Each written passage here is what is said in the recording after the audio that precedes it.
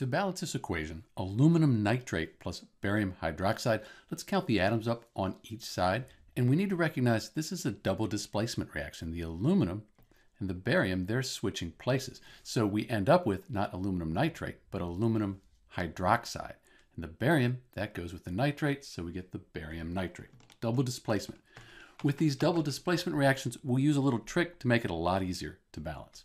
So let's count the atoms up. We have one aluminum, and then this NO3, it's called the nitrate group. It's right here, and it's over here again. So we're just going to say this is one item. So we have 1 times 3, so we have 3 nitrates. This makes it much easier to balance.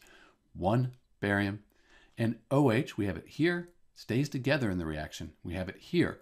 So we just say we have 1 times 2, so we have 2 hydroxides. So you see, this is really kind of neat. Makes it a lot easier to look at the numbers. On the product side, we have 1 aluminum, 1 times 2, so 2 nitrates, 1 barium, and then 1 hydroxide times 3.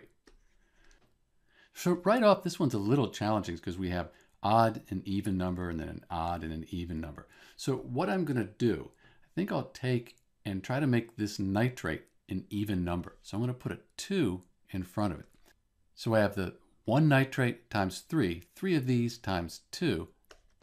That'll give me 6, and the 2, it applies to everything. So I have 1 aluminum times 2.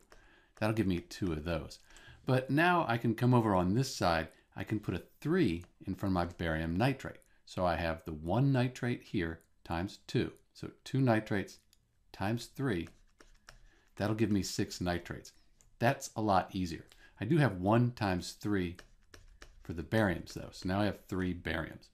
Let's just balance the barium. We have 3 here and 1 here. So we'll put a 3 in front of the barium hydroxide. So we have 1 hydroxide times 2. So the 2 of those times 3.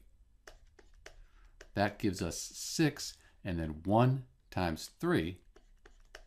That gives us 3 barium. That also balanced the barium. So the bariums are good. Looks like we need to get this to be 6. If we put the 2 as our coefficient in front of aluminum hydroxide, I have 1 times 3. 3 hydroxides times 2. That'll give me 6. 1 aluminum times 2. That'll give me 2. And now this equation is balanced. So it's actually kind of a difficult equation to balance. And if you counted each individual oxygen and each individual nitrogen, it would be even more difficult to balance. This is Dr. B with the balanced equation for AlNO3 plus BaOH2, aluminum nitrate and barium hydroxide. Thanks for watching.